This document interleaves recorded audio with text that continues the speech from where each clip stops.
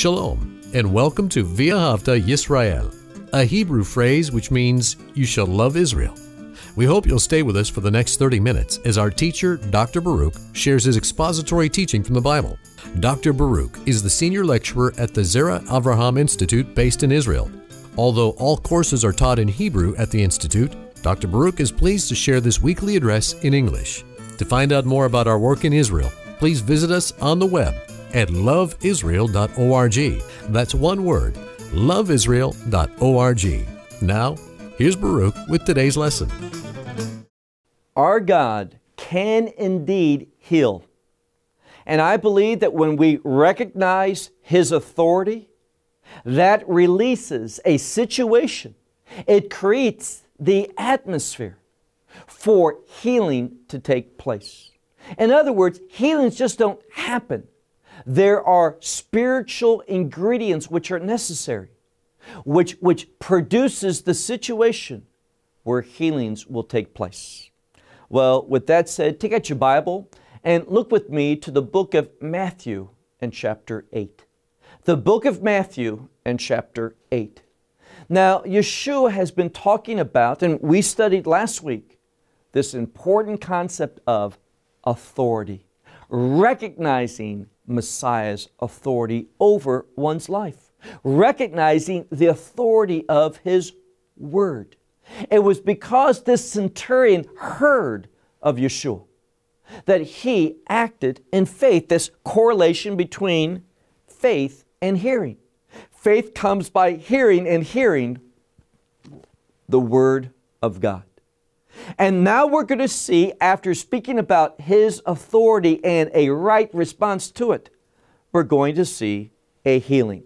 Look with me, Matthew chapter 8, verse 14. And Yeshua, coming into the house of Peter, this is Simon Peter, one of the disciples.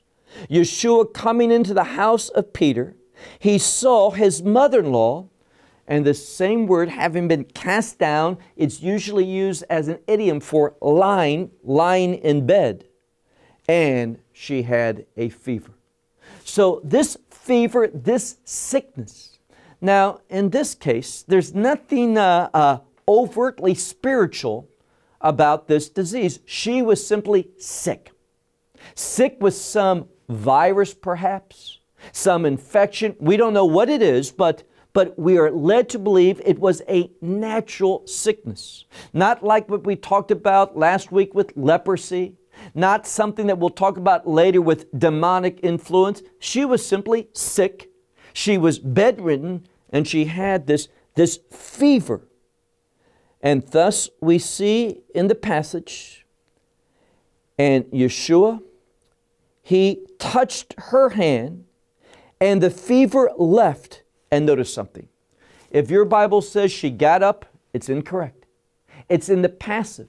She was made to get up. Now, this is important because it's teaching us every time there's a miracle, that miracle is done in a way, it's related to us in a manner in order for us to understand spiritual truth. And when we look here, we see that she was made to get up. And this rising up, that was an outcome of Yeshua's power being released in her life, bringing her to health. She experienced an healing, and when you have experienced the touch of Messiah, when you have received His healing influence, it is going to raise you up and being lifted up, and that's what it literally means. She was lifted up, and what did she do? Notice what the Scripture says. And she served them. She ministered to them. So when we are recipient of God's activity in our life, that healing, those blessings, His provisions, His work in our life should lead us to minister for God and to others. It's just that simple. So she was raised up and she waited, she ministered to them. Verse 16.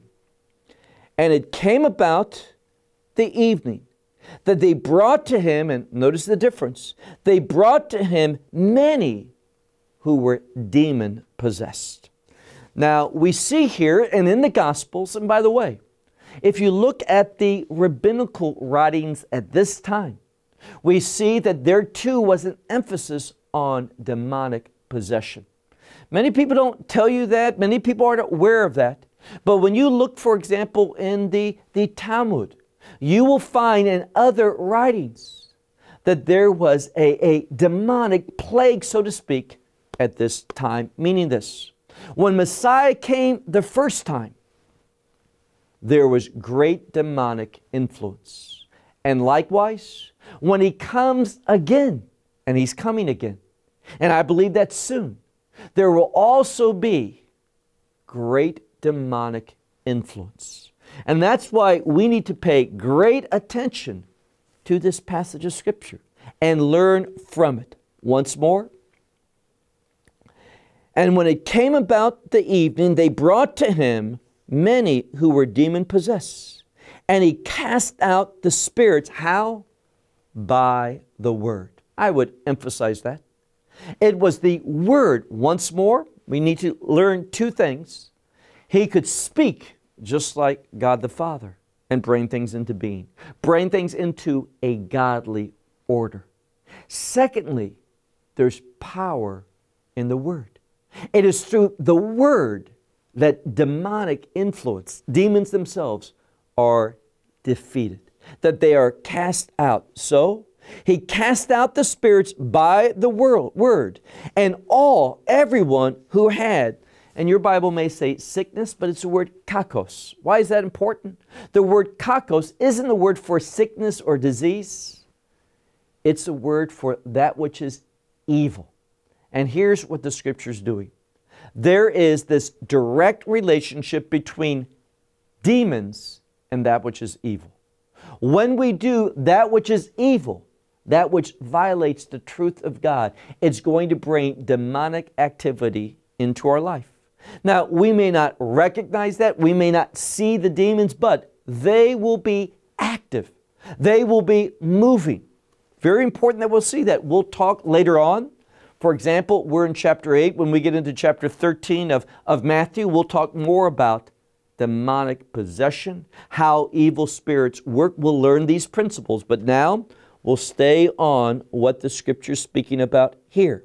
So, by the Word, it says, He cast these evil spirits out, and all that had evil, we see here, they were healed. Here again, they didn't heal themselves. It didn't just happen over time. He brought it about. And verse 17, this is important Scripture. And at times, we all need to confess. See, God hates pride. He loves individuals that will humble themselves. And in Isaiah 53, I've always been one to say that Isaiah 53 oftentimes is misappropriated. Because people will say, by what Messiah did, His stripes, when He suffered for sin, by this, we're healed. And I always want to say we're healed from a sinful influence, but don't take that out of context. And clearly the context there is being healed from sin. But I've always said don't apply that to physical disease and sicknesses, but I was wrong. Because when we look here at this Scripture, it's clear. Look at verse 17. Opos, that means, and so that the word through Isaiah the prophet should be fulfilled.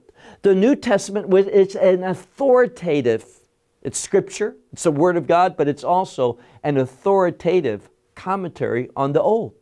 We see the right understanding, or an additional understanding in this case, where it says, thus the word of the prophet Isaiah was fulfilled, saying, He took our sickness and our diseases He bore. So part of the suffering of Messiah was to produce not just the forgiveness of sins and to curtail, to end, to bring to a stop sinful influence in our life and the punishment of sin, but also He suffered because of our diseases and sicknesses as well. Verse 18. And Yeshua, seeing the many crowds around him, we read that he commanded to go away to the other side. And came to him, as he was doing that, it says, and came to him one of the scribes that said to him, Teacher. Now, he's having, based upon these miracles, he's making headway in the religious community. Notice what the scripture says here. One of the scribes, make no mistake about it, as he was getting ready to go to the other side, one of the scribes came to him and said, Teacher, I will follow after you wherever you go away. Meaning, whenever you go away, I am going to be with you. Doesn't matter where, I'm going to be there. But notice what Messiah says to him. Read on, verse 20. And Yeshua says to him, the foxes, they have their dens, their holds, and the birds of the heaven, they have their nests. But in contrast to that, something different. The Son of Man does not have where to lie his head. Meaning he has no earthly security. In other words, he doesn't have a place, a home, a dwelling place in this world. Why is that? Because he belongs to the kingdom of God. And what he's teaching his disciples is that same thing. We do not find security. We do not belong to this world. As other writers of the New Covenant says, we are aliens, we are sojourners, we are foreigners in this world. Why? Because we belong to the kingdom of heaven. That's where our citizenship is. So don't believe that faith is going to give us a physical security in this world. Quite the opposite. He had no place to lay his head. Move on. We read verse 21. But another, this is a different one of his disciples, not one of the 12, but he had other disciples, said to him, Lord, permit me, I want to follow you, I believe in you, but he says, permit me first to go away and to bury my father. Now, this is seen in Judaism as a responsibility, an obligation. Now here again, not one that someone dreads and doesn't like. No, we want to honor our parents. And he says, you know, I'll be committed to you. I'll follow you wherever you go. I understand what you're saying, no earthly security. But first, allow me to fulfill this obligation. Let me bury my father first. Verse 22. Notice his response. And Yeshua says to him, follow me, and let the dead bury their own dead. What he's saying is this: don't be so concerned with the ceremony, with everything. The world puts such a great significance on the burial. Now, there are some religious overtones to a proper burial, but they are to reveal spiritual truth. In other words, a godly burial is to be a witness. But that doesn't, we just don't wait around for that event and saying, in the meantime, I'm not going to serve God, I'm not going to do what He wants me to do. No. The time is short. We need to redeem these evil days. And that's why He says, no, you follow me and let the dead bury the dead. There is an urgency to respond now. Verse 22, what did He say? Follow me and let the dead bury their own dead. Verse 23. And he embarked. He was going over to the other side. And now he embarked in that boat. And it says, and his disciples followed him. And behold, look now at verse 24, a very important text. Matthew 8, verse 24. He's going over to the other side. And that term, Tzad Acher in Hebrew, Zera Avraham in Aramaic, it's written about by the sages of Judaism. And usually this other side implies a demonic world, going over to the world of darkness. And notice what's going to happen.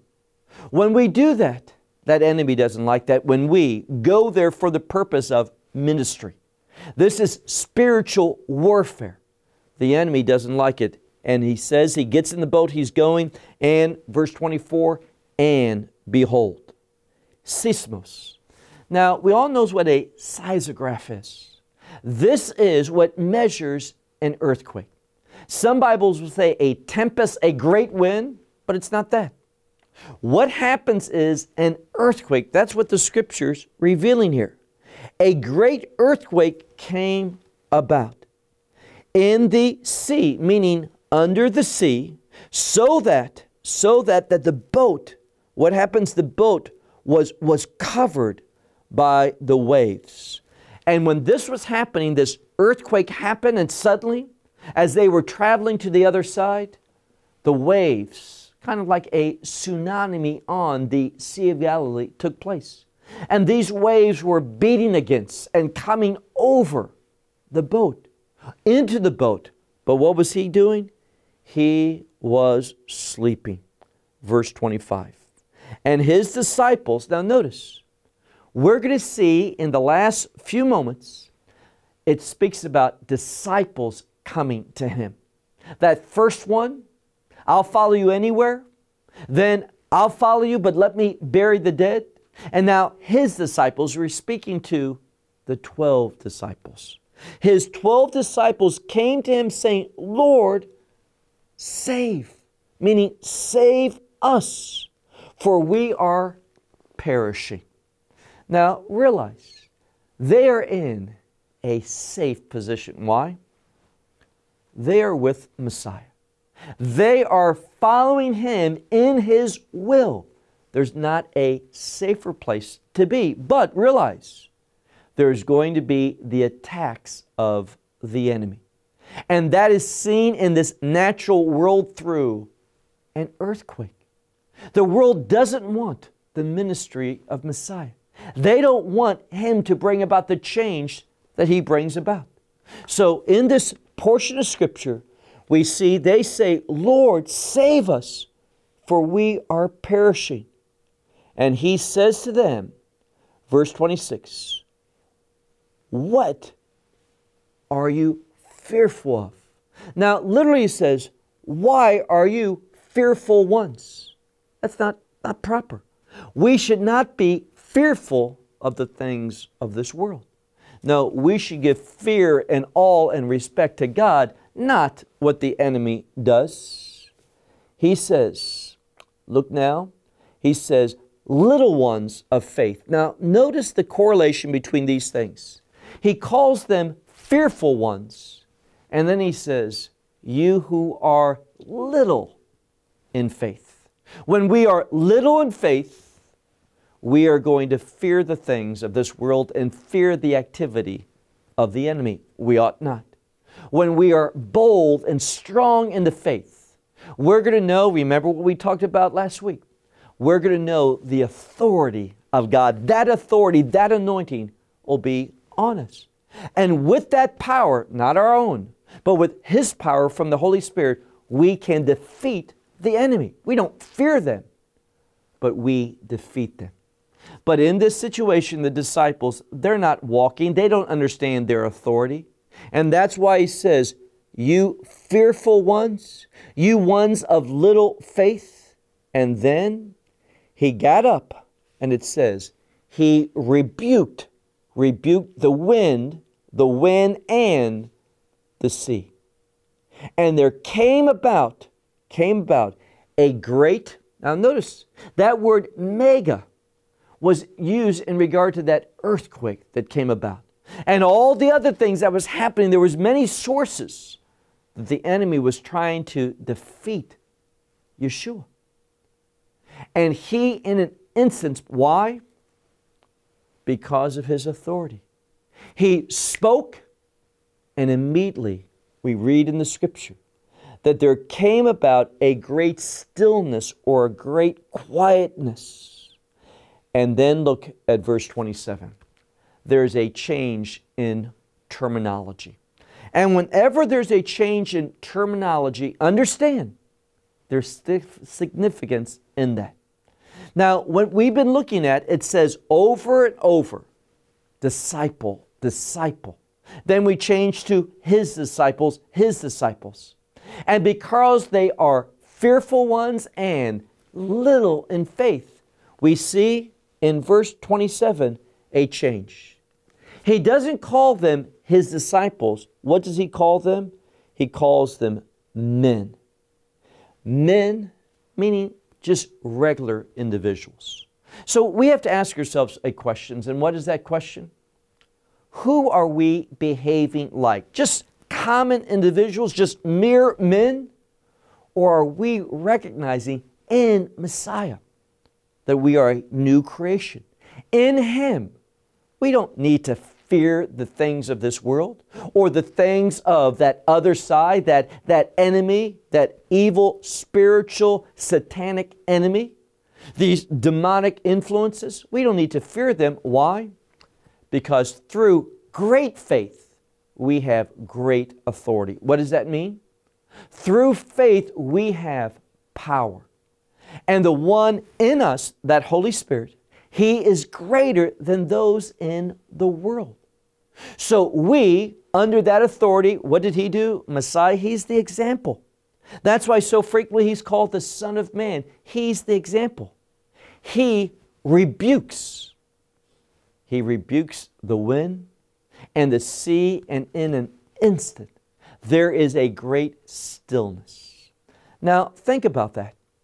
If what I said, this word seismos, if it speaks about not only a storm coming, but also an earthquake, we see that there should be ongoing outcomes. When there's an earthquake, that force will cause the waves. And they'll continue for a period of time. Not so. Yeshua spoke, and immediately there was this great calmness and this great quietness. That's what this word means. And notice it says, and the men, doesn't say disciples, but the men, speaking about the disciples, they marveled. And notice what it says. They spoke, what is this one? Now, it's not who, but the word that appears here, potapos, speaks about what type. It shows that they really didn't understand who the rabbi was. Not just that He is the Messiah, but who Messiah is, the Son of God. He has absolute authority. No, they saw Him as a spiritual leader. They saw Him as their teacher. They saw Him as a miracle worker, but there was others doing miracles. When we get into chapter 13, it speaks about those who are the sons of the rabbinical leaders. They were casting out demons. By who? They were casting out demons. But He is God among them. And that's why these men, they marveled and were saying, of what type is this one? I mean, they were impressed that He's different than just the regular man.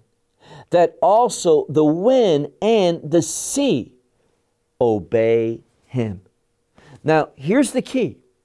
This type of authority, the authority that has its origin in the heavens among God, it is an absolute authority. All things, hear that, all things bow the knee to this type of authority. And here's the good news for us. When we receive the gospel, immediately, we are indwelt by the Holy Spirit. He comes to dwell in us. in order that the same authority, remember that Greek word, exousia. It is a word of authority and also power, the very power of God.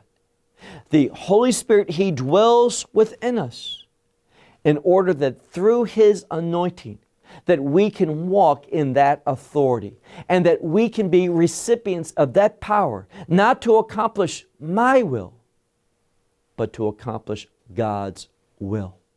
And that's what Messiah was going to that other side to do, in order to accomplish the will of His Heavenly Father, and to be a testimony that through Messiah, this demonic power, this force of evil, those things that are in conflict with the truth of God and the purpose of God, that they would be rendered powerless. We become powerful, they become powerless. Why? Well, here's the objective. We have taught, we have seen, and we will continue to see. All of this is so that righteousness will be manifested. And why is that so important? Because there's that inherent relationship between righteousness and the glory of God.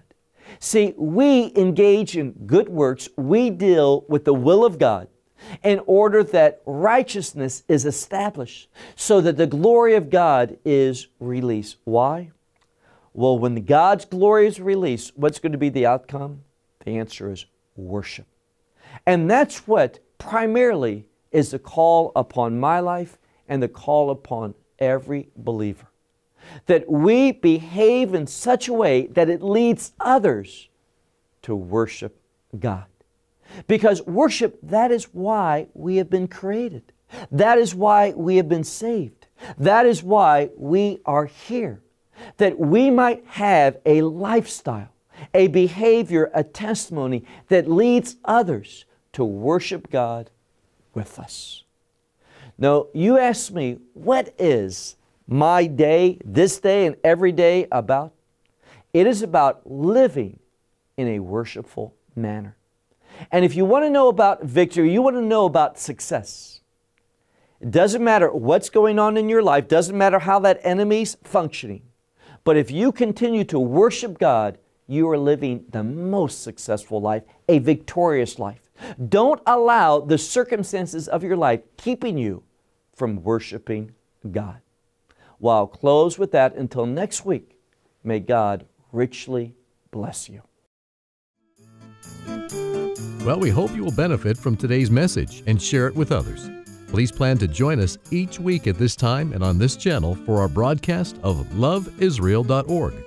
Again, to find out more about us, please visit our website, LoveIsrael.org. There you will find articles and numerous other lectures by Baruch. These teachings are in video form. You may download them or watch them in streaming video. Until next week, may the Lord bless you in our Messiah Yeshua, that is Jesus, as you walk with Him. Shalom from Israel.